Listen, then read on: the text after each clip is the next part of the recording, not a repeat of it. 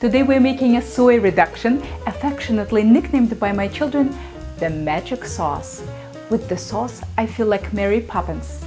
The tiniest drizzle turns any protein, grain or vegetable into their favorite meal.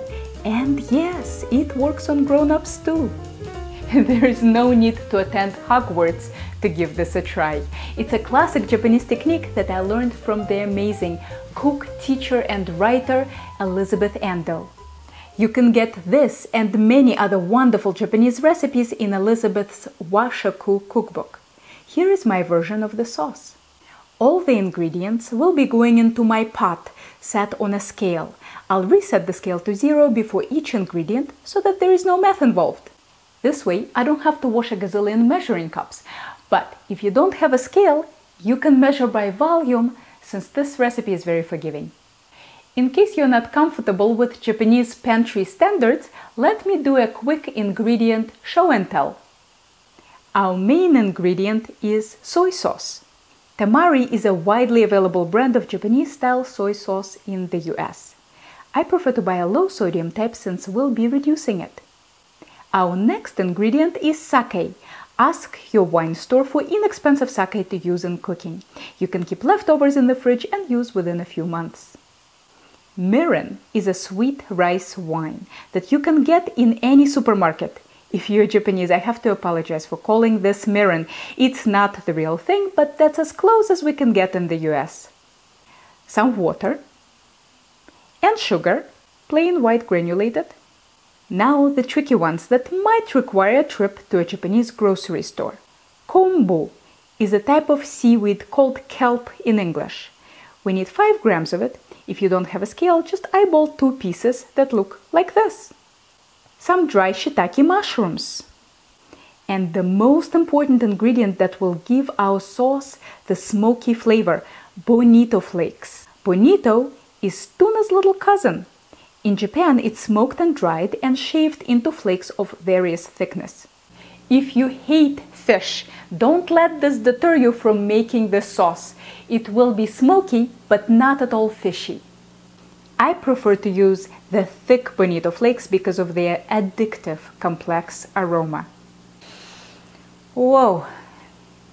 Unfortunately, these are as easy to buy in the US as Cuban cigars. My stash is from a friend of a friend who was visiting from Tokyo.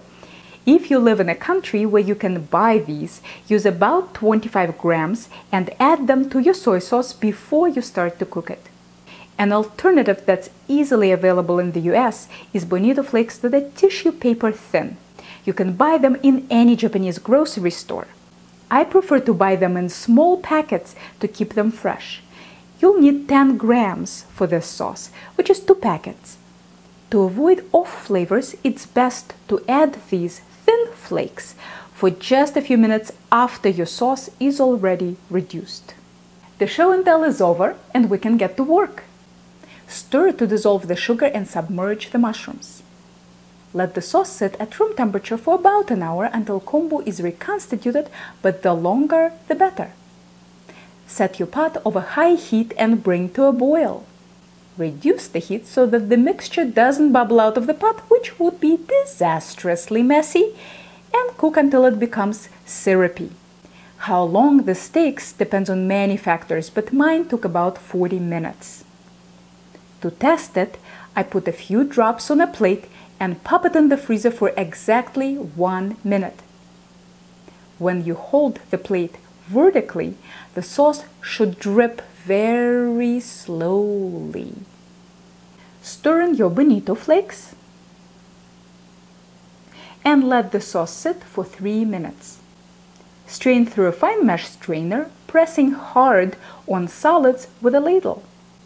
Cool till warm and transfer to a squeeze bottle.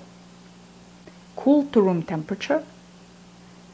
Cover and refrigerate for up to a year. This amount usually lasts me for months. For more addictive condiments illegal in some states, don't forget to subscribe to Helen's Kitchen channel. And if you're ever in the Boston area, maybe I'll see you in one of my classes.